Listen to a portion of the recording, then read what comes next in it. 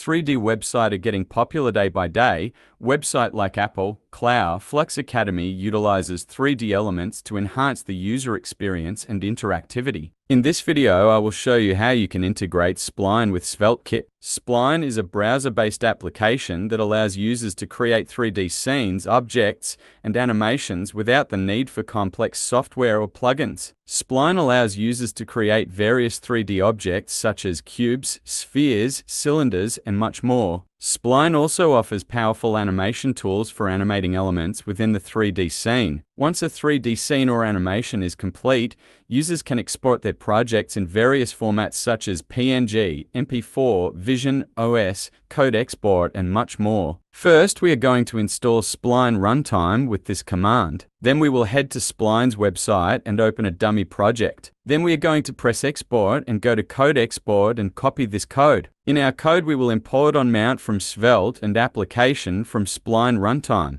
Then we are going to add an onMount function that will hold the code that we copied before. Then we are going to add a variable named canvas that will be a type of any. Then we are going to remove the const in the canvas of the copied code, because we already declared the variable. Then we are going to add a canvas with an ID of canvas 3D. Then we are going to press on Export and then edit code sandbox. Then we are going to head to index.html and copy this piece of code. Then paste it with a Svelte head wrapped around it. And just like that, you got your Spline model into a Svelte page. How amazing is that? Here I have another dummy project. Now I will show you how you can manipulate the cube with code. First, we are going to add a button that will call the scale function.